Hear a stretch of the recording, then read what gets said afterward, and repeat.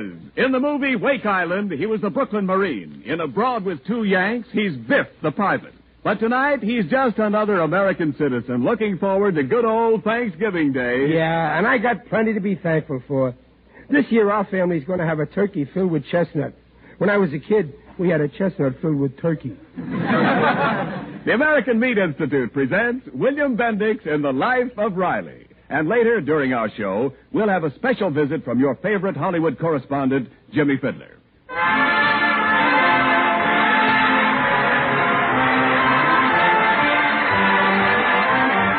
And now, on behalf of all those engaged in supplying meat to the nation, the American Meat Institute presents The Life of Riley with William Bendix as Riley.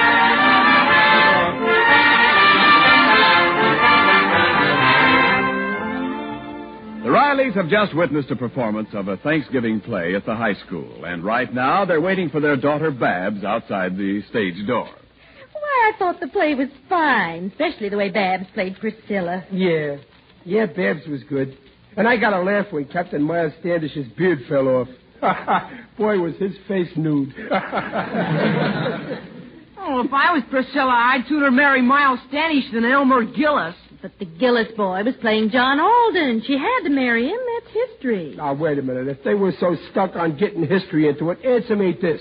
Where was Nathan Hale? Nathan Hale wasn't a pilgrim. Pop, you're all mixed up. Junior, a little respect, please. I know history, too.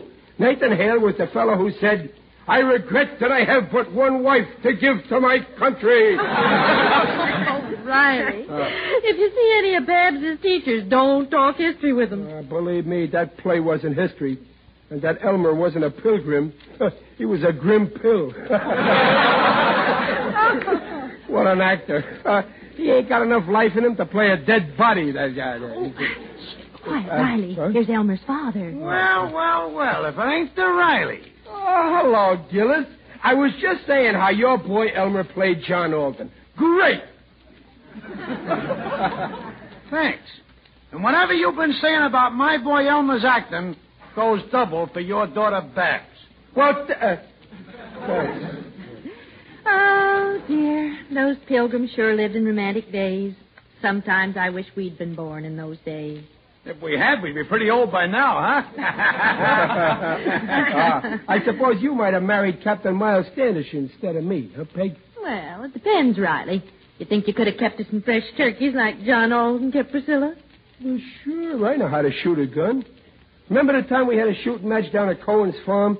Didn't I shoot the cigar right out of Muley Durkin's mouth? Well, sure you did. But the target was a tin can on a fence. Was it? Oh, yes, Riley. If I was a turkey, I wouldn't be worried when you came around. Well, there's a woman's logic for you. Look, Peg, we're married, ain't we? If you was a turkey, I'd be a turkey, too, and turkeys don't go around shooting each other. Now, you take me, Riley. Every year I go up to Antelope Valley. I shoot a gobbler for Thanksgiving. Oh, you do? Well, sure. Ask my wife. You hear that, Riley? What he can do, I can do. Huh? Well, sure you can. Just the same, I'm getting our turkey from Jake's Market. Now, listen. Hey, Peg, where you going? Oh, I'll be right back. I'm just going inside to see what's keeping bad. Oh, wait a minute. I'll go with you, Mom. Look, Gillis, what's the idea of tearing me down in front of my wife? Telling them cock and bullet stories about shooting turkeys, huh? Well, it's true. If I'm lying, may I never see my landlord again. I still don't believe you. On the level, Riley. See, every Thanksgiving up in Antelope Valley, they have a big turkey shoot. The best 10 scores win a turkey. It's only $1 a try. And with $5, you're sure to win one. Oh, I can win a turkey at a shooting match, huh? Well, sure, it's a cinch. And Digger Odell, the undertaker, he'd lend you his cabin he's got up there. Oh, that'd be perfect. But look, supposing a guy, naming no names, but suppose that this guy couldn't shoot so good and he wanted to show his wife he was a good shot. Suppose this guy loses in the match. Well, I know one man, again, naming no names, but he happens to be my children's father. This guy, if he loses in the shoot, he buys a turkey from some guy who wins. Oh, I get it, Gillis. Yeah. Well, the first thing tomorrow, I'm seeing Digger Odell and talking turkey.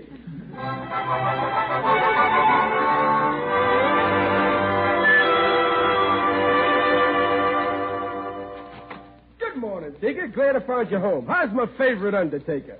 Glad to see you, Riley. You're looking fine. Very natural. I feel good. Say, Digger, I got a favor to ask you about Thanksgiving. Ah, Thanksgiving. Roast turkey, cranberry sauce, gravy. I adore Thanksgiving. It's so gay. Yeah. Well, I want to prove to my wife that I'm a good shot, so could I borrow your place up in Antelope Valley this Thanksgiving, please? Huh? Certainly, Riley. Glad to be of help in your hour of need. In my profession, we have a slogan. The good that you do to people will come back to you in the end. And so will the people. Riley, you'll enjoy my ranch. Ranch? Say, how big is this place of yours? It's a mile long by 15 feet wide. The land used to belong to a railroad, but they moved over to straighten the track.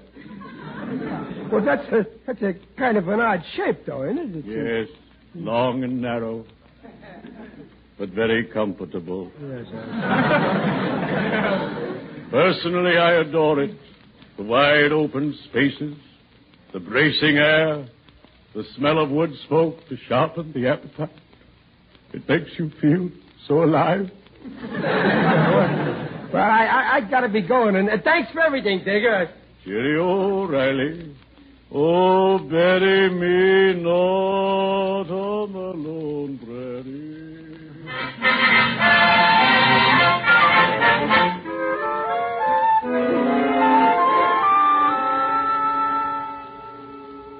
Well, since you asked me, Riley, I think spending Thanksgiving in the woods is silly. But you love Digger's Ranch. The house is filled with wide open spaces.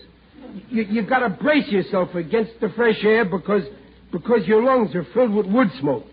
And it makes you feel as if you were alive. Well, maybe. But I still think we better stay home on Thanksgiving. Oh, nothing doing. I'm going to make you take back what you said about me being a bad shot. I'm going to win at that shooting match. Oh, well, I don't mind going, but couldn't we buy a turkey and bring it up there, just in case? Stop worrying, Peg. I guarantee to bring in a turkey. If I don't, I'll eat my hat. Save the crown for me, Pop. Junior.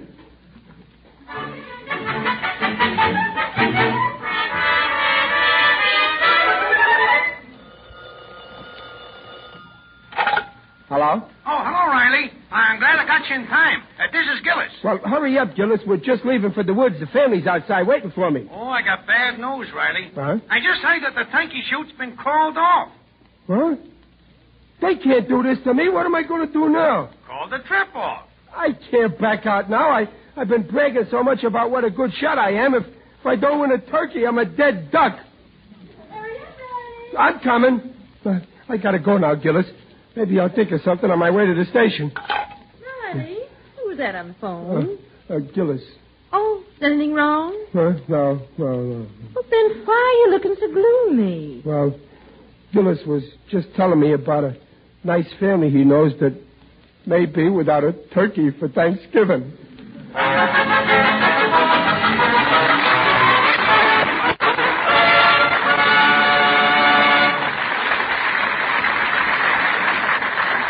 In a moment, we'll find out if Riley can wriggle out of his dilemma. But right now, this is Ken Niles, your Minuteman for meat.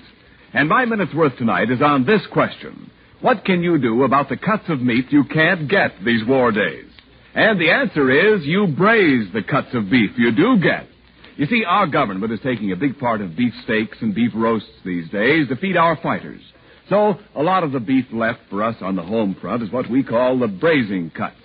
They're lean, and you must prepare them a little more thoroughly if you want to serve them at their best. So the American Meat Institute recommends braising.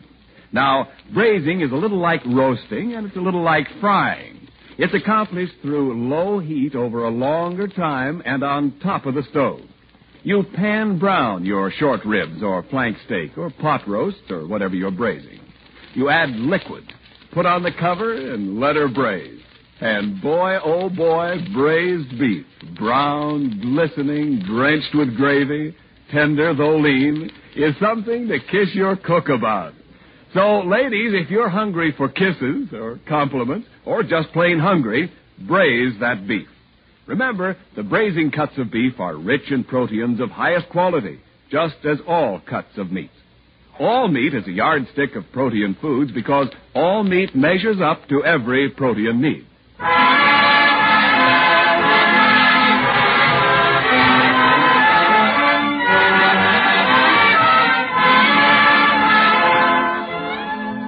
Well, it's Thanksgiving morning, and the Rileys are at Digger Odell's cabin in the woods.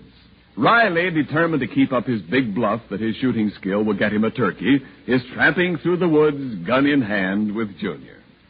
Junior, I don't know why you had to come along. You're going to make me nervous when I'm aiming at the target. Well, I'm sticking with you, Pop. I want to see how you do in that shooting match. Don't even trust your own father.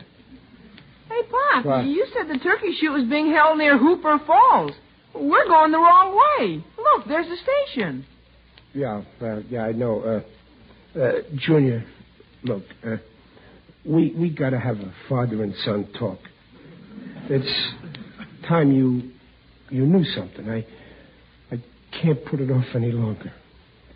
Oh, you mean you're going to tell me about the bees and the flowers?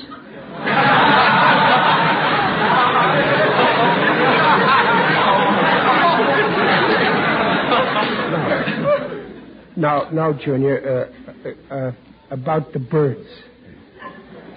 One particular bird, a turkey.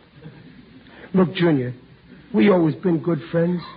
With us, it's been one for all and every man for himself. It's always going to be that way, right? Okay, Pop. What is it you don't want me to tell Mom? Well, you don't have to be so blunt. But you see, the turkey shoot was called off. You mean we aren't going to have a turkey? Well, it looked that way at first, but just before we got on the train, I got a big idea. I phoned Jake's Meat Market from the depot, and I fixed it with Jake to ship a turkey up here on the morning train. Now I pick it up at the station and tell your mother I won it at the turkey shoot. Ha, ha, ha, ha, what a rib. What a fib. Well, after we're all full of turkey, I'm going to tell the truth. Oh, here's the station, Pop. Oh, yeah. Gosh, I don't see it outside, and the station's locked. Well, somebody's got to be here. How am I going to get my turkey? Wait. Here's a note on the window here. Closed today. Closed? No, they can't do this to me. Oh, Pop, now we ain't going to have any turkey, and it's Thanksgiving. Thanks, Junior, for keeping me informed. Oh, well, Pop, let's go home. Oh, Junior, I can't go home without a turkey, so now I'm really going hunting. But, Pop, there's no turkeys in these woods. Well, there's other game to hunt. There's deer. Deer? But we'll never get it home. A deer's too big. Oh, all right, then. I'll shoot a rabbit. They're smaller. Oh, you couldn't shoot a rabbit. They're too fast. Yeah, well, then keep your eye open for a turtle.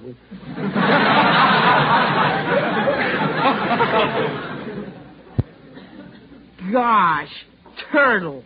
Well, I heard it's very tasty. We can have turtle drumsticks and stuff the shell with chestnuts. Come on, we Well, if you ask me, we're on a wild goose chase. Well, if we get a wild goose, that's better than nothing. Come on, let's...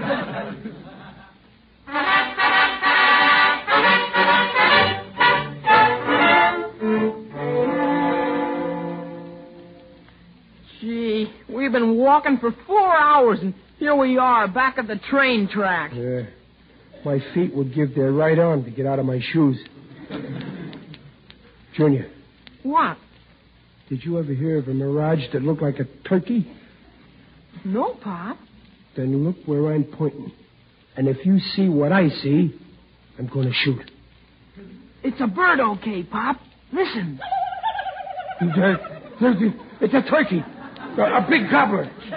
Junior, stand back. I'm taking aim. Pop, you're shaking. Should I hold a gun still? No, you better go hold the turkey. No, stay here. Get behind me, Junior. Let me shoot it, Pop. No. Look out now. I got a bead on him. I see him under the gun sight.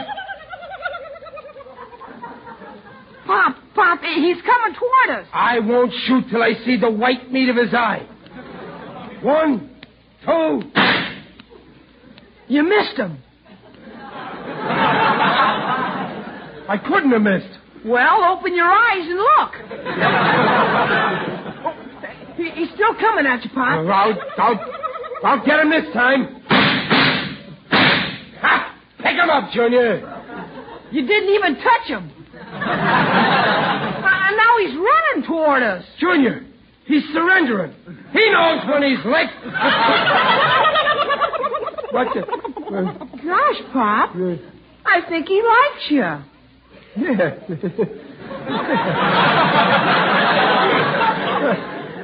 I can't shoot no bird that gives himself up, can I? Now, go away, Turkey. Shoot. Right. Turkey, stop trying to kiss me. Go on. Hey, Pop, look, there's a tag on his leg. Well, read it. Let's see. My name is Sultan. I belong to Patty Kane, age 7. Please do not feed me. Feed him? I wanted him to feed me. Gosh, what a Thanksgiving. No turkey. Well, it ain't right. I'm a law-abiding man. Don't I do my work? Don't I buy war bonds? Don't I let the government withhold my tax? And I have to go without turkey on Thanksgiving. It ain't right.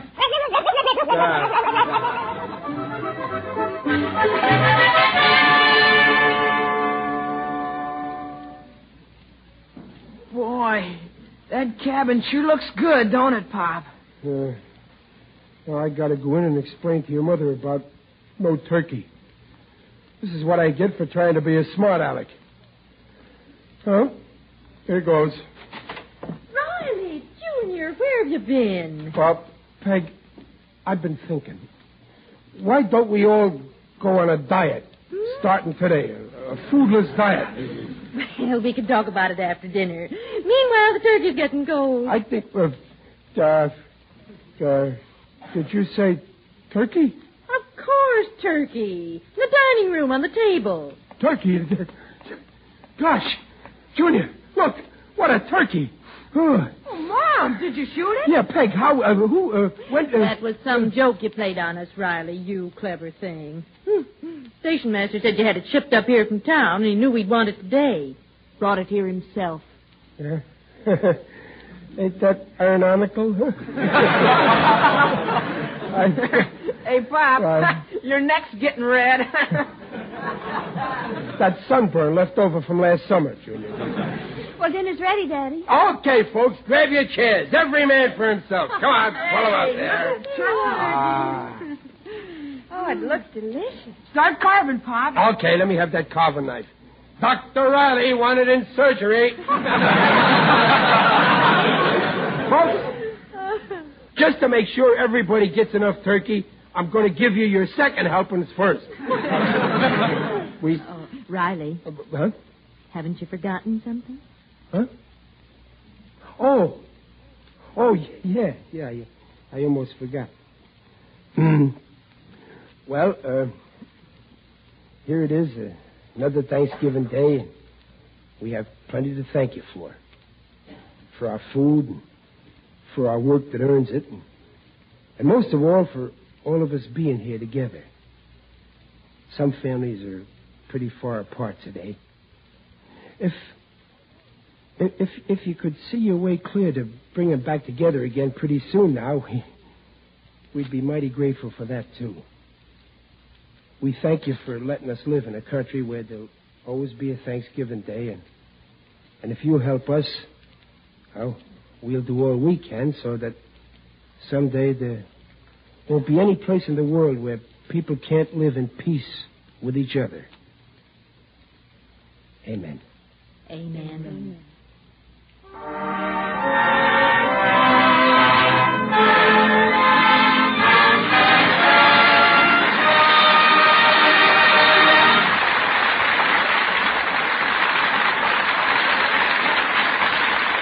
Riley will be back in a moment with your favorite Hollywood correspondent, Jimmy Fiddler. And remember, folks, all meat, regardless of cut or kind, has the right kind of proteins to build and rebuild body tissues. That's what makes meat a yardstick of protein foods. It measures up to every protein need. And may I add, the nutritional statements just made about meat are accepted by the Council on Foods and Nutrition of the American Medical Association. Attaboy, Ken. Folks, this is Bill Bendix welcoming Jimmy Fiddler, who has a special message for us. So, Jimmy, on behalf of all the Rileys, welcome. Our microphone is yours. Thank you. Thank you very much. Ladies and gentlemen, Thanksgiving Day is almost here. Perhaps if you have loved ones overseas and if there'll be empty chairs at your table on Thanksgiving, you may think you haven't much for which to be grateful. Perhaps food rationing, gas rationing, shortages here and shortages there have aggravated you. If that's true, open your minds and your hearts. We Americans have plenty to be thankful for. We can be thankful that we have freedom of the speech. We can be grateful for free press, for free screen and radio, freedom to worship God as we wish. Thankful that we can laugh and can speak our minds without fear, that we can say no and not be forced to say yes at the point of a bayonet like the people of Germany and Japan. We can be thankful that our cities and homes haven't been bombed and that our babies haven't gone hungry. We can be thankful that the men who lead us today are now determined that there shall be no more wars, no more death and tragedy and famine. Let's protect this magnificent freedom and prove our thanks by buying war bonds, buying them till our pocketbooks are pinched. Good night.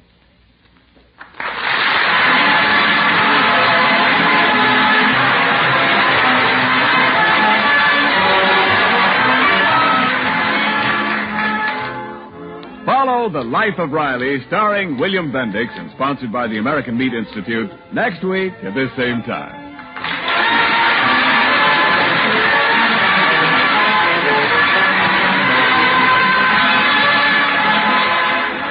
This is the Blue Network.